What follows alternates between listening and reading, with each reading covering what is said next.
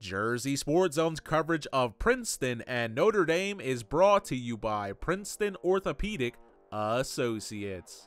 Jersey Sports Zone's hockey championship coverage is brought to you by the New Jersey Devils.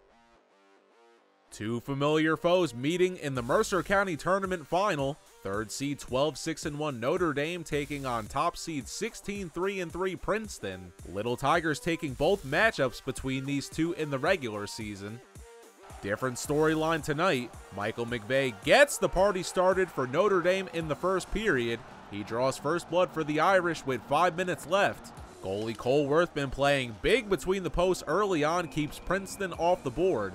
Closing 14 seconds, Mike McVay strikes again to give Notre Dame a 2-0 lead after one. Second period, Will Selly like a thief in the night the way he snugged that one in. Irish make it a 3-goal lead 5 minutes in. But Princeton not ready to lay down yet. Ethan Garlock takes advantage of a power play to get the Little Tigers on the board with 2:33 left.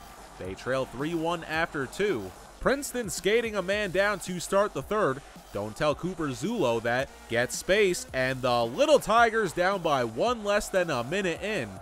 Despite those two goals, Cole Worthman holding it down at goal for Notre Dame in the home stretch. Makes a big-time save versus Cooper Zulo shortly after. A bit later, Zulo tries again, and Worthman not having it. Following another goal from Will Selly, Notre Dame skating two men down. Princeton miscues this pass, which leaves Gavin Frith in space, and he's gone on the breakaway. Frith finds net, and he had the whole case of Mountain Dew, so he's fired up to make it 5-2 with under 6 minutes to go. And that was the start of something. Trey Guire tacks on another with 3:35 to go. How about one more? Gavin Frith gets goal number 2 less than a minute later, and that will put a bow on things. 7-2 your final. Notre Dame, your 2022 Mercer County Tournament champions. The Irish raised their first MCT crown since 2013.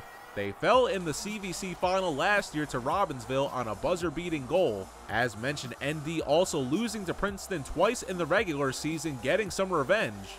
Mike McVay, Will Selly, and Gavin Frith all with a pair of scores. MVP goes to sophomore goalie Cole Worthman, who finished with 42 saves. Notre Dame improves to 13-6-1 and takes on the Frisch School to begin the non-public playoffs. Princeton falling to 16-4-3 with the loss. Ethan Garlock and Cooper Zulo finding net for the Little Tigers. They face Randolph in the first round of the Public B playoffs. We caught up with the champs after.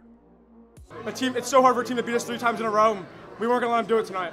Not here, not there, not anywhere. I just knew that if I got the saves I needed, the guys would get the job done. We got a few crucial ones at the end there. It feels awesome. It feels awesome. These kids deserved it. They worked so hard. And, you know, really tough tournament this year. A lot of teams could have did it, and we peaked at the right time. So, you know, they deserve it. Listen to that.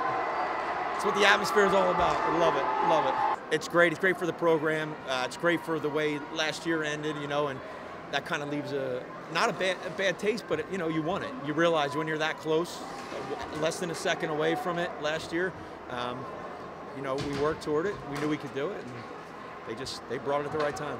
For Jersey Sports Zone, I'm Neri Rodriguez.